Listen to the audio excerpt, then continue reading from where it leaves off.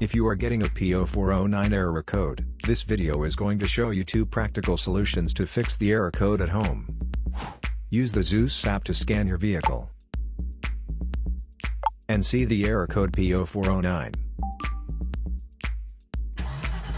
This code is set when there is a malfunction in the EGR sensor array circuit.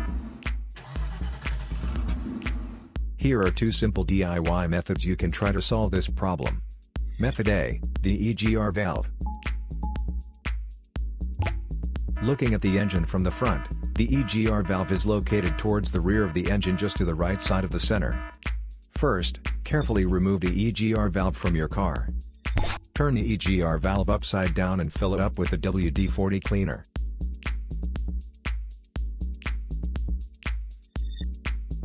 Let it soak for 5 hours for the solvent to get rid of all the carbon buildups. After the cleaned EGR valve gets dry, reinstall it back in the car. If it is too dirty to be cleaned, you may replace it with a new EGR valve.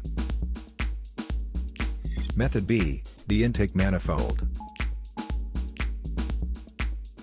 The intake manifold sits on top of the engine and plays a key role in the combustion process.